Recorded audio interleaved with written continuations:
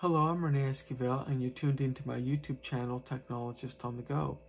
In this video, I'm going to demonstrate driving the Pocket PC, Windows 11 Pro is what's running on it, off a battery pack. The Pocket PC has a low power requirement of 30 watts.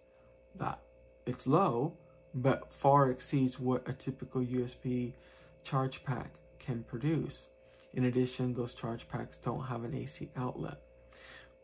This particular battery pack I'm using here does have all of that, and it can produce up to 85 watts of AC power. I have a video on just the battery pack itself, but in this video you'll see it in action driving that Pocket PC, so let's get right into it. Okay, I have my charger here. It's at 100% charge, and you see the AC is enabled. I enabled it with the AC on-off button, and the green LED indicates that it's there. And I will connect the charger, or not charger, but the power cord, and this is to the Pocket PC. The one I was showing earlier, that's 8 gigabytes RAM, 256 gigabytes of M2 SSD, mini-sized, using an Intel J4125. That's a quad core, I should note, Celeron. And I'm going to go ahead and connect power. And there's the power on button. And I should see a blue LED indicator. It's powering up now, should be. This is a low power requirement, but it needs 30 watts power, and 30 watts is more than a regular USB charge pack can do, and a regular USB charge pack doesn't have the AC. So this one I got on Amazon. You have a video on that I can produce.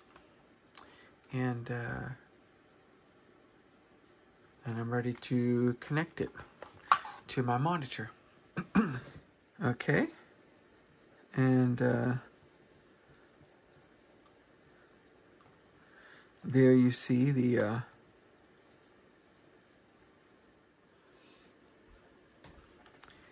okay. Now I will go ahead and launch GeForce Now.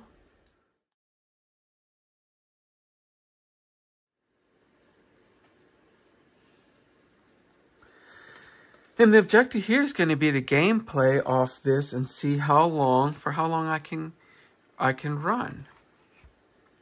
Okay.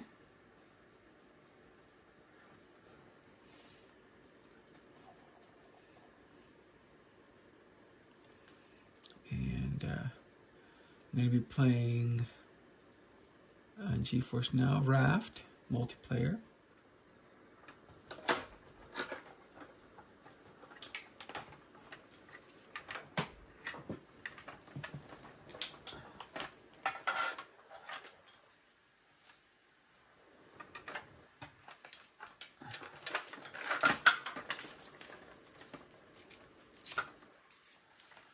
And I'm going to connect the gaming mouse. Okay. And join world. And connect my headsets.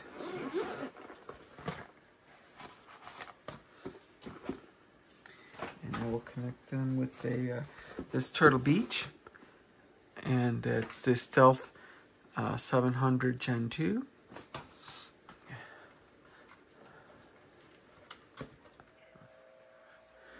Okay, let's see.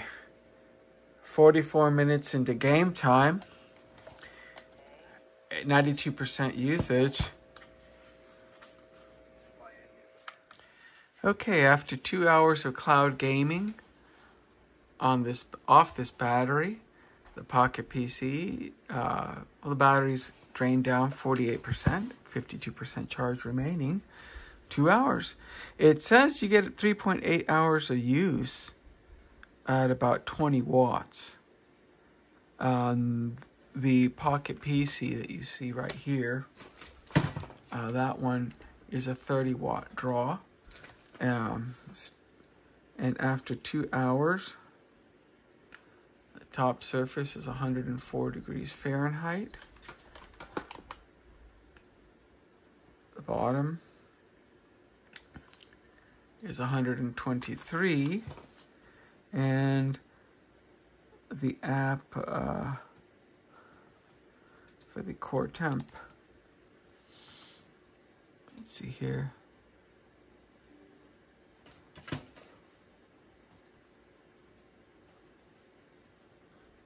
let's see here,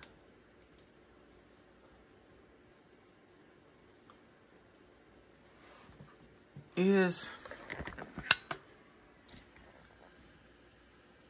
172 degrees Fahrenheit.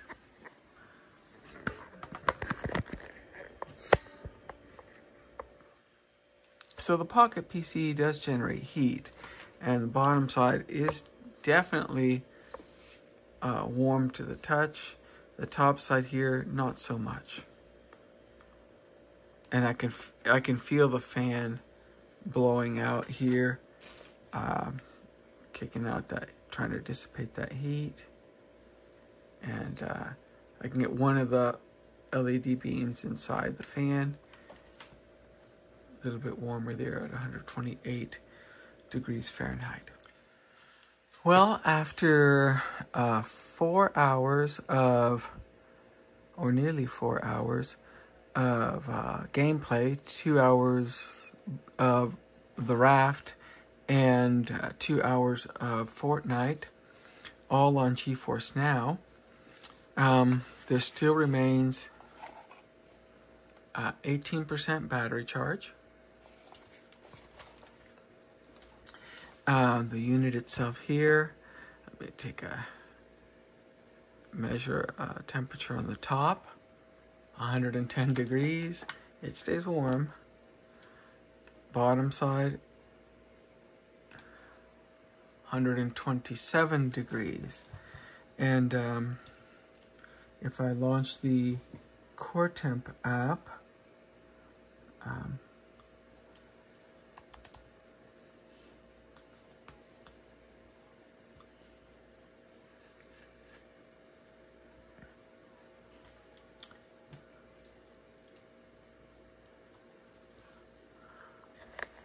we see there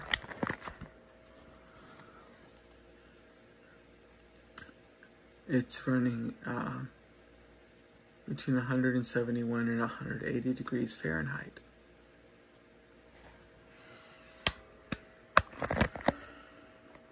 Now I did have to reduce the Fortnite gameplay down to 60 frames a second, as it was getting a little bit choppy here playing that on a Celeron. J4165 is the model of it on this Pocket PC. The Pocket PC, though, is holding up well under some stress, which stresses the CPU, the memory, the solid-state drive, and, of course, the GPU, onboard GPU. But it's performing well. And so my proof of concept as to whether or not I could operate the Pocket PC with the quasi-mobile is, yeah, it is doable. I have the battery pack here which can power it. It's not something I would do every day, actually, because of the weight of this. The exact weight I need to look up on the specs, but just feeling it, it's at least 1¼ pounds. Okay, well, at least this part of the proof of concept is holding up, and of course you're getting to see a real good view of the Pocket PC in action. Okay, in case you're looking at getting one.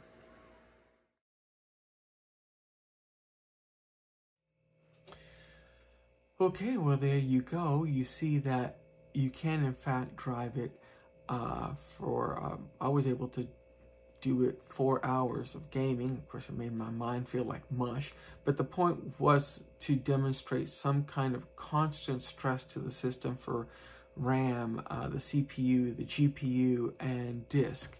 And gaming is a good stress test in that regard. And the battery pack delivered. Okay, so please, if you like the video, give me a like and subscribe. If you have your own channel, I'll be subscribing to your channel as well, and watch your content and leave likes so that we build each other's channels up like good neighbors, right? Until next time, bye-bye.